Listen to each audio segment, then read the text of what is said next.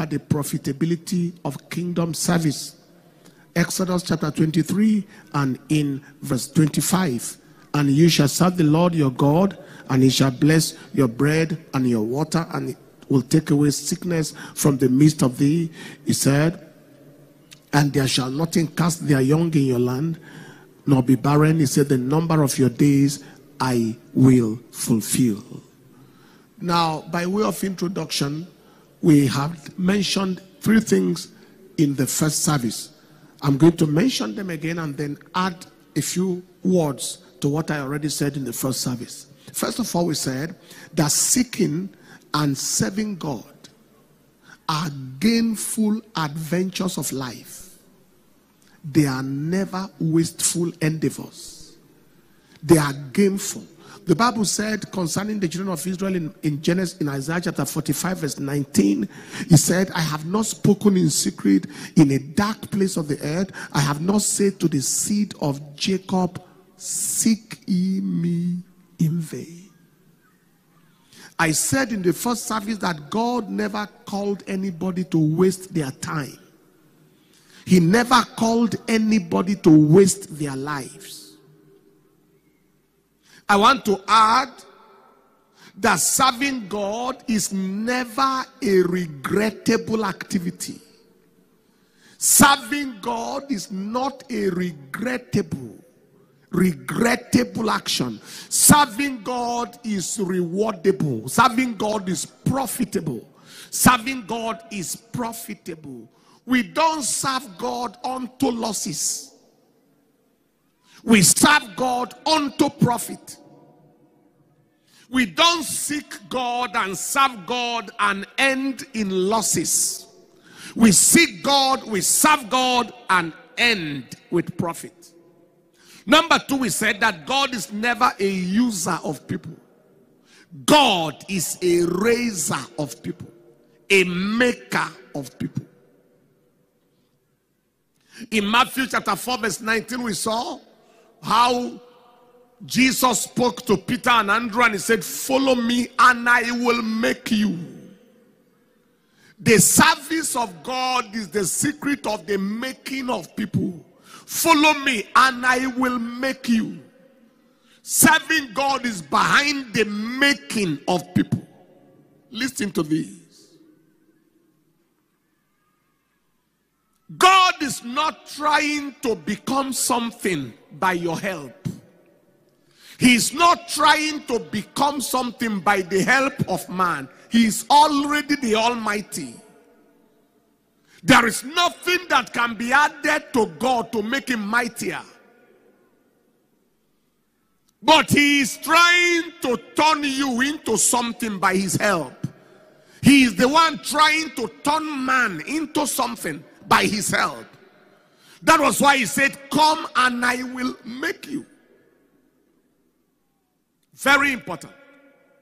Thirdly, we said that God is a rewarder of labor. He does not just remember your labor, he rewards your labor. We saw that in Hebrews chapter 6 verse 10. God is not unrighteous to forget your work and labor of love, which you have showed towards his name, in that you have ministered to the saints and do minister. He is not unrighteous to forget your work and labor of love. In Hebrews chapter 11 verse 6, he spoke about how that without faith it is impossible to please God. For he that cometh to God must believe that he is, and that he is a rewarder of them who diligently seek him. Listen to this. It is God who said the laborer is worthy of his hire. 1 Timothy chapter 5 verse 18. The laborer is worthy, the laborer. For the scripture said, thou shalt not muzzle the ox that treadeth out the corn, and the laborer is worthy of his wages, worthy of his reward. God who gave such a word will never keep back the reward of kingdom laborers. He will never keep back. Lift your right hand and say, I am not wasting my time serving the Lord. I am not wasting my time following the Lord. Say after me, I am not wasting my life. I know what I am doing. So what is the profit of labor? What is the profit of service? We dealt extensively with 4 of them in the first service. I will mention them. And then we'll deal extensively with another 4 in the first service. Number 1 is supernatural supplies. You shall serve the Lord your God, and he shall bless your bread and your water. Supernatural supplies. When you do his will, he pays your bills. It is proven. When you do his will, he pays your bills. When you work for him, he ensures you don't work at your own expense. Supernatural supplies. Number 2 is divine health and vitality. You have energy, you have strength, you have capacity. God can be interested in making use of your services, and an enemy cut you short before your time.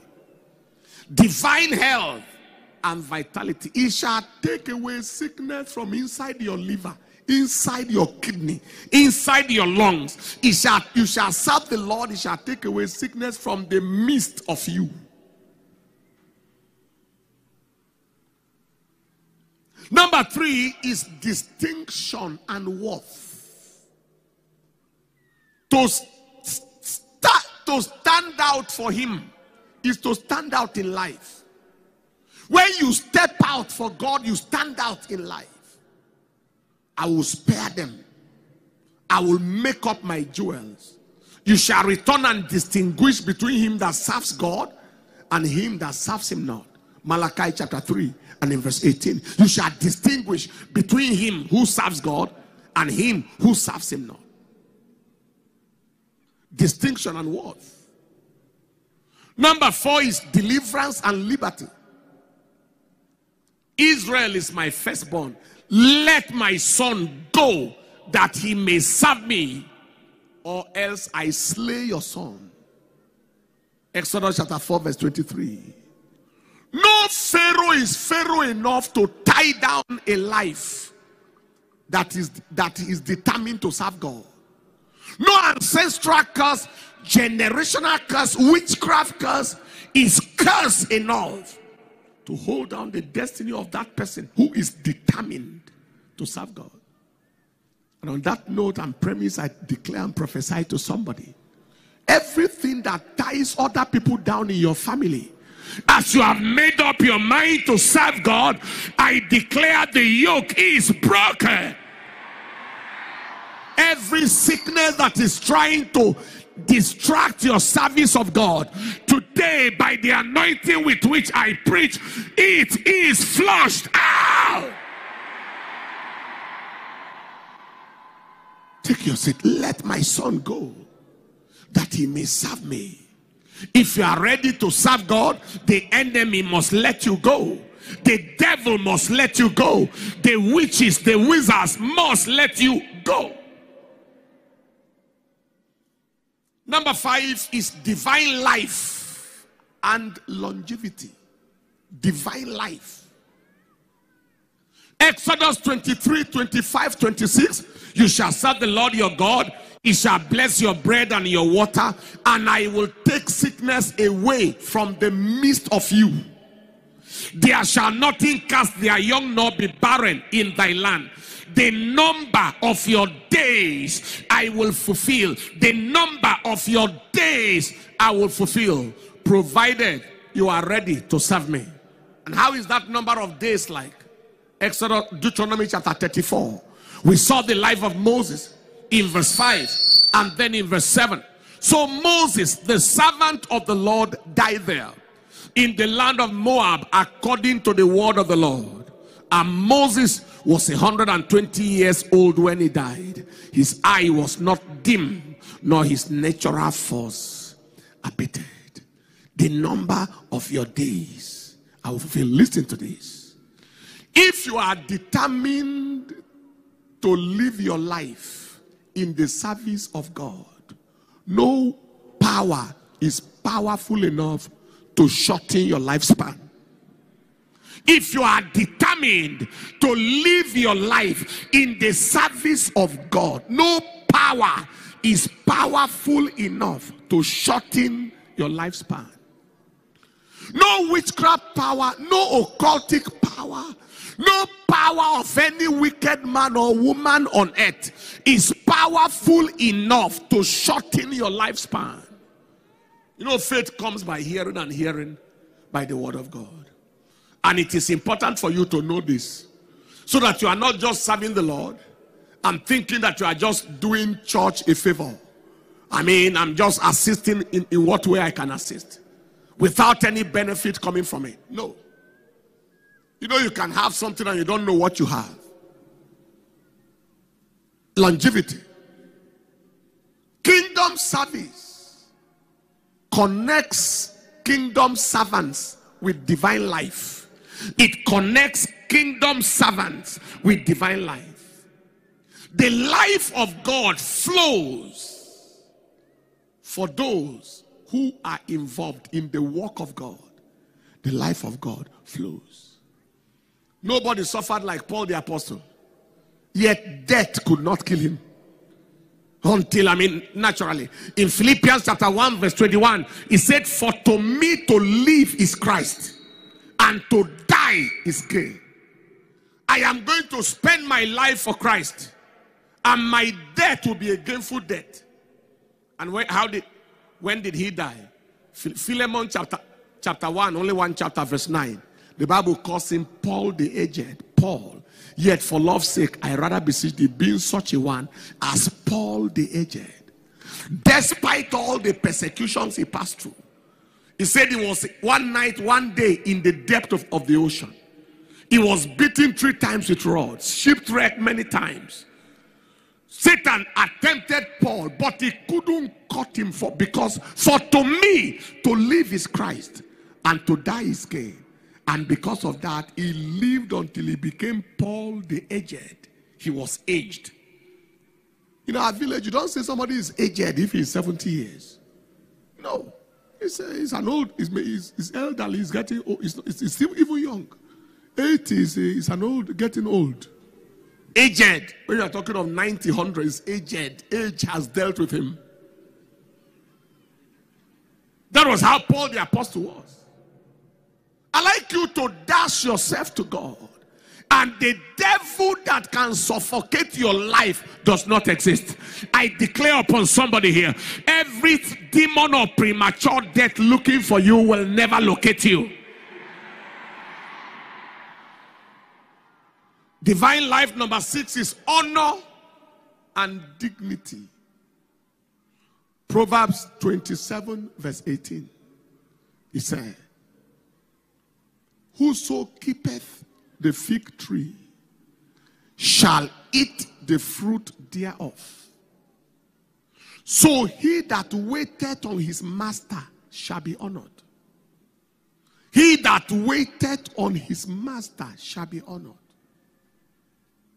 The servant who serves his master well cannot escape honor. Those who are called into full-time ministry to serve God fully, Hebrews chapter 5 verse 4 said, "No man taketh this honor upon himself, except he that is called." Beloved, the path of service is the path of honor. The path of service is the path of honor. The honor of the master flows upon the servant. The honor of the master flows upon his servant. The honor of the master flows upon the servant. You remember the donkey that carried Jesus to Jerusalem? They spread cloth for the donkey, but the cloth was spread for the master, but it was the donkey that matched the cloth. The honor of the master flows. Any Anybody who is genuinely anointed and genuinely donated to God cannot escape honor. If the world like they should, whatever they want, they can do, but they can't escape honor. Billy Graham, in his days, had the privilege of being consulted by every president of America on any major issue, from Dwight Eisenhower all the way to Nixon, Richard Nixon, all the way to Gerald Ford, all the way Jimmy Carter, Ronald Reagan, George Bush the first, Clinton, George Bush the second, all of them. They needed his counsel. I heard that where they received the Queen at the airport in England was where they normally received him if he arrived. That was honor. Somebody say, why is he carrying himself like that? Why is everybody running around for him? It's not his fault. It's not his fault. The honor of his master is upon him. The same way it's not the fault of the donkey that is matching the ground. It is because of who the donkey is carrying. The donkey is matching the cloth as well. Why is the donkey matching on people's cloth? The people spread it for the master. And the master is not walking on the ground. So the donkey is walking on it. My wife and I traveled to Europe some time ago. And a man sat in the premium class. And his dog sat beside him. He paid the ticket. Imagine paying first class or business class ticket for your dog. And people are sitting in the coach. And I don't care how old you are. The dog is in front. Because of who owns the dog.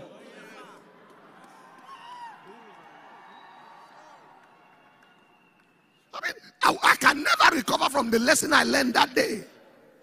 I said, what happened? They say the man wants his dog to sit with him. And he paid the ticket. The dog has passport. Yes, he has dog passport. Yes. You can't just carry any dog and travel. You need to process his passport.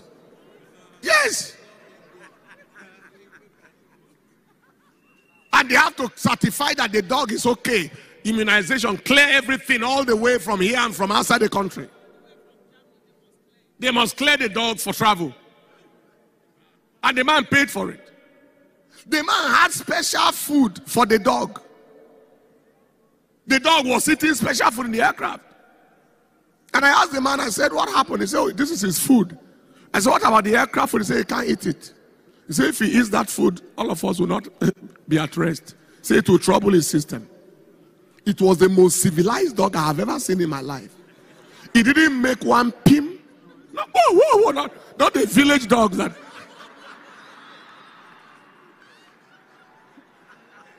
Not bingo. It was just looking like this.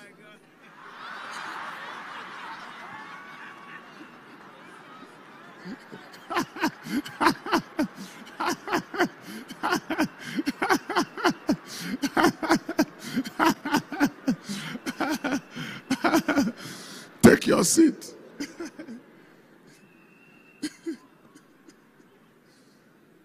The dog was just, you would think that it was a toy. You think that the dog was, it would just look like this. No sound from beginning to end. No wonder he sat where they sat him. Do you understand what I'm saying? He that waited on his master shall be honored. Everyone here that people are mocking and your life looks like a pity or a shame or a disgrace, yet you are serving God. I decree those days are over forever. The shame is over. The mockery is over. The disgrace is over. Shout the loudest, amen. Take your seat. It is a path of honor and dignity. Number 7 is supernatural fruitfulness. Supernatural fruitfulness. There shall be nothing barren among you. Nothing cast their young, nor be barren in the land. To be fruitful in the vineyard is to be fruitful in life. This is important to know so that the devil does not cheat you out on your destiny. To be fruitful in the vineyard is to be fruitful in the body. Productivity is a service covenant package. Is part of the service covenant package. When you serve God, there is a package. Inside that package is productivity. Fruitlessness is forbidden in the covenant of service. That was why Zechariah served, and he continued serving until in Luke chapter 1 verse 8 all the way to verse 14, while he was at his duty post executing the priest office. He didn't allow the situation of himself and his wife to stop him from serving. He kept on serving until one day at the point of service, the angel arrived and said, now your prayers are answered. Since the barrenness couldn't stop you from evangelism, couldn't stop you from your duty post, now the barrenness must stop. And they gave birth, not to an ordinary child. They gave birth to a fire, a burning and a shining light. His name, John the Baptist, who spoke until he compelled the whole of Jerusalem to come. Beloved brothers and sisters, you cannot be fruitful for God and be barren in life. Your business, your finances, your things must be fruitful if you are fruitful for God. And number 8 is the anointing. The anointing of God. The Bible said in the book of Psalm 89 verse 20, I have found David my servant. With my holy oil have I anointed him. I have found David my servant. With my holy oil have I anointed him. The anointing of God is in search of servants. I have found David my servant. With my holy oil have I anointed him. When the anointing, when servants are found by God, they don't beg for oil. You don't beg for oil from God if you are qualified and certified as a servant. You don't beg for oil. You don't beg God for oil. In Zechariah chapter 4 verse 12 to 14, there were 2 anointed ones that stood by the Lord of the whole earth. In Zechariah, and I answered again and said unto him, what are these 2 olive branches which through the 2 golden pipes empty the golden oil out of themselves? And he answered me and said, knowest thou not what this be? And I said, no, my Lord. Then he said, these are the 2 anointed ones that stand by the Lord of the whole earth. You know what it means to stand by? To wait on God is to soak in oil. You know, a real servant is a waiter. You know how a waiter is in a hotel? A waiter, a waitress. When you wait on God, you soak in oil. When you wait on God, you become a permanent channel. Now, here is the word.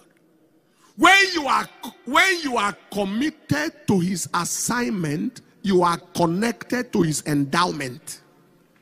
When you are committed to his assignment, you are connected to his endowment.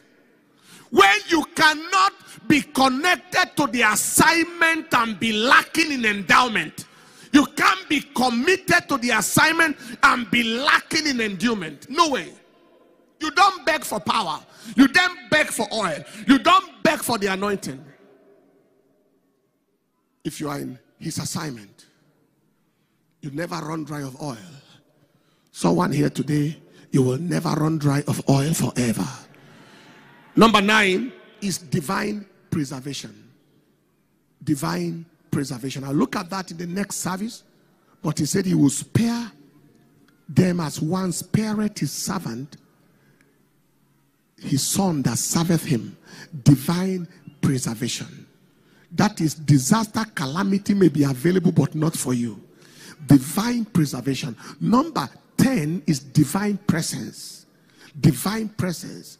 They went and the Lord went with him. Divine presence. How God anointed Jesus of Nazareth. Right, divine presence. Let's stop there. We'll deal with that in the next service. Divine presence. When you come around real servants of God, you feel God. You feel God around them. Divine presence. Number 11 is divine direction. Divine direction. Speak, Lord, for thy servant heareth. Speak, Lord, for thy servant heareth. That was what Eli counseled Samuel to speak. Speak, Lord. The master speaketh and servants hear it. I mean, you cannot be a servant and just be devoid of instruction. And I'll come to the detail of that later. In the first service I said, the direction that gave me direction for marriage came on the ground of kingdom service. Kingdom service. Divine direction. And number 12, eternal rewards. Eternal rewards. Your labor in the Lord is never in vain. Those last 4, 9, 10, 11, 12, we'll deal extensively with them in the last service. Finally, what is the counsel today? Determine to live for God and serve God with your life, while you have both time and strength. While you have both time and strength. Fading away like the stars of the morning, losing their light in the glorious sun. Dust would we pass from the earth and its toiling, only remembered by what we have done. Only remember,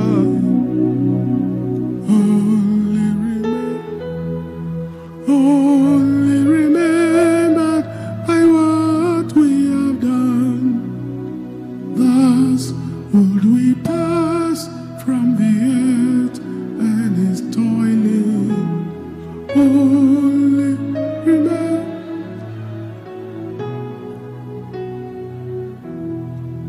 If you spend the whole of your life serving personal and earthly interests, when you meet God, what will you say? That is, all that you did with your life was personal. All that you did with your life was earthly. Nothing kingdom, nothing eternal. What will you say? And yet, the major duration of our life is in eternity. Determine. Number 2, avoid those temptations that hinder effective service. There are people who should have been serving God more effectively than they are doing now. But there are certain temptations. We looked at them extensively in the midweek, Wednesday. Please pick it up. But let me rush through them. There are about 7 of them or so. Number 1 is the temptation not to go far in God. The temptation not to go far in service. The temptation to say, take it easy. Don't carry church on your head. It's not only you. Don't be a fanatic. Be okay. Just be normal. That was the temptation number 1 Pharaoh gave to the children of Israel. He said, where you are going, don't go too far. Number 2 was the temptation not to take others along, especially our loved ones. Temptation to serve God alone. Pharaoh told them, you can go and serve God in the wilderness, but leave your loved ones behind. Where your life is not affecting anybody at all for God. Number 3 is the temptation to serve God without cost. Pharaoh told them, leave your cattle behind, leave your resources behind, go into the wilderness and serve God, only you. The scriptures are there. Moses said, no, we will serve God with what we have. And we said that costless service is profitless service. We serve God with our time. We serve God with our resources, with our finances. Number 4 is the temptation of comparing your commitment to God with that of others. Other people are not doing like that. I can't kill myself for this thing. When you look at other people and you look at what they do, you will be tempted to slack in what you are meant to do for God.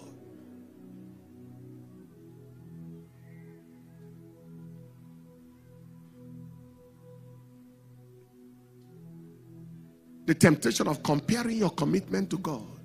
You don't want to compare with other people, because all of us will stand individually before God to give the account of our lives. Number 5 was the temptation of weariness in service. You just serve God until you got tired. Nobody is even appreciating me. Nobody is even watching what I'm doing. Truth is, you are not doing it for anybody. I'm tired. My expectations haven't come to pass. Even those who are not serving God like I am doing seem to be more successful. That devil is a bastard. The Bible says, be not weary in well-doing. Don't be tired of what you are doing for God. He said, because in the due season you will reap if you are not tired. There was a time in my own life where it looked like other people were more successful in what they were doing for God. But we kept on. We just kept on. We just kept on.